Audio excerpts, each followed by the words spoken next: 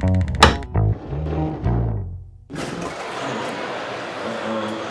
fact that I've been in the park, the dialogue, the scene in the audition was something else entirely. I remember it being a scene in a castle staircase. Well, thank you very much for your time. My pleasure. Welcome to the Netherlands, welcome to Dutch Comic Con, welcome to our viewers. How is Comic Con treating you here in the Netherlands? I'm having a great time when I come to the Netherlands. You visit often? I am an occasional visitor. Okay. And are you recognized on the floor or no? I have anonymity is on my side, shall we say, because a great deal of my a great many of my parts are defined by their physicality, defined by their makeup or masks, etc., etc. So I have anonymity on my side. I can walk down the street. No, we're not really getting recognized. Is that? Honestly, doesn't it? How do you say? You don't have an ego. You don't have to sometimes the need to get recognized or. It's a strange question, I presume. I've got a life to go. Are you like comfortable with it, not recognized with it? Come on, we've all got egos. Yeah, of course, that's why I'm asking. It doesn't have to be massaged all the time. It's not. I don't have time for that. You know, I've got a young family. I've got to get them to school in the morning. I've got to go to the supermarket and make sure they. Okay. Yeah. So you're really you're good with the situation. I've got a life to get on with. Okay. First of all, thanks for playing in Game of Thrones. Your character was amazing, being the big man walking around the mountain. How was your experience? How did you experience the whole setup within Game of Thrones? Your part as a whole, Game of Thrones. It's no secret. It's the most successful and most popular TV shows on TV at the moment. It's such a joy to be a part of the production. It really is. Not a day goes by when I don't, give thanks for the fact that I keep getting asked back. I started off season 1, episode 1, playing the White Walker. Yeah. Really? Yeah, it was just a very quick scene. I think it was the first person to get killed in the entire. In the whole series, really. Grabbed the guy by the head and sliced his head off. Sounds really terrible. Somewhere, but still. I initially auditioned for the role of the Mountain. Okay. And obviously I didn't get the part. When I saw who they cast as the Mountain, I thought, well, he's absolutely perfect. Okay. And then, surprise of all surprises, they invited me to re-audition for Series 2. You had to re-audition for the Mountain, really? Yeah. It is not said that you were playing the Mountain for the whole course? No, it was just for Season 2. Okay. And he didn't appear in Season 3 anyway, so I completely forgot about it. Because you're there for a whole stretch. Well,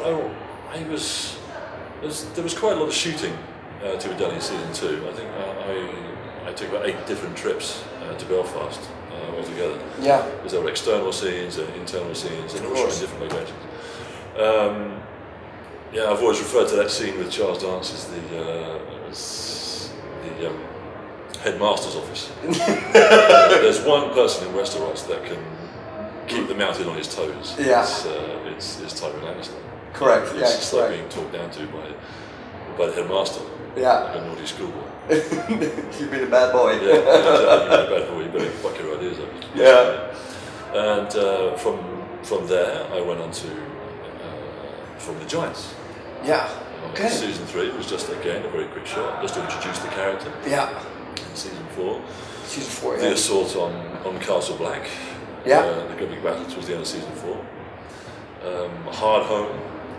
And Season 5. I love Wun Wun. He's great. Sorry? Wun Wun, the character Wun Wun. John Okay. Wun Wun that I'm currently playing. Yeah. He's a great character. He really is. He's the last of the giants.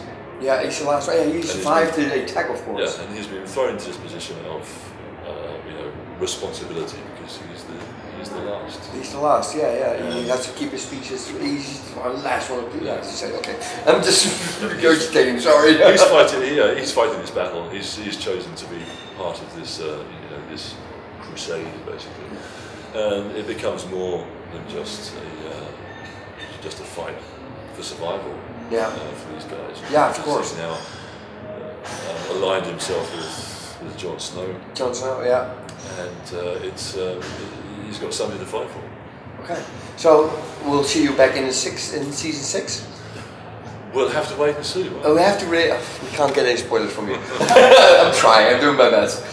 Traveling. You've been traveling, of course, for this series.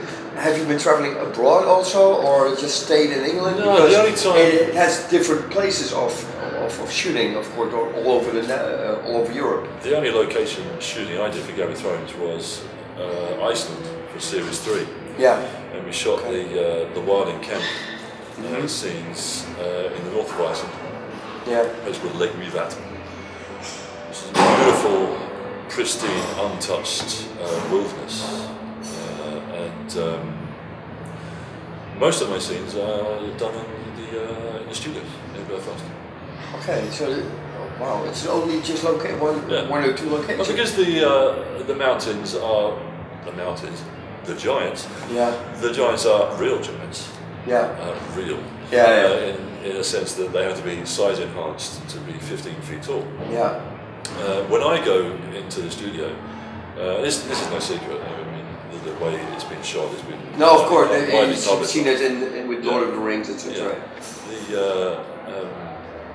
When I go into the studio, it's usually a green screen studio. Yeah. And all the action has been done already. All the human action has been shot. Yeah, it's been just so I have to overlay my own action against what has already been filmed. So you have to probably sit down for makeup for how long? 4 or 5 hours? Makeup for the mountain is about 3.5. 3.5 hours. Yeah. What do you do within that time period? Because you have to sit still. I've done so many of these characters, these prolonged makeups. Yeah.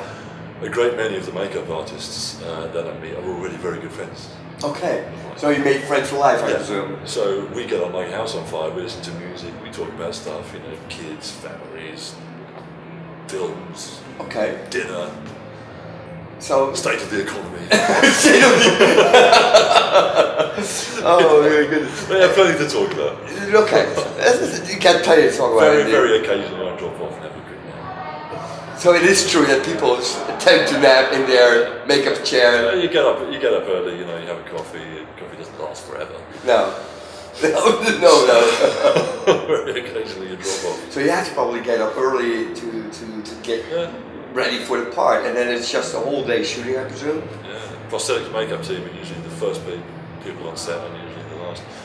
To go off, yeah, of course to remove the prosthetics so that they can reapply the next time or new prosthetics readiness. Yeah, exactly. We have to cut, yeah? So, thank you very much for your time. My absolute pleasure. I hope you enjoy the rest of the day on the floor. And then thank you again for the opportunity to have this interview. Thank you, my pleasure. The death of the mountain, or the disappearance of the mountain, as he fell off. That's how, sorry. Well, I have nothing at all to do with that. I'm really sorry. I'm really mixing things up. Oh my goodness. I'm very sorry. We can cut it out if you want. We can cut it out. Good. That's been dealt with.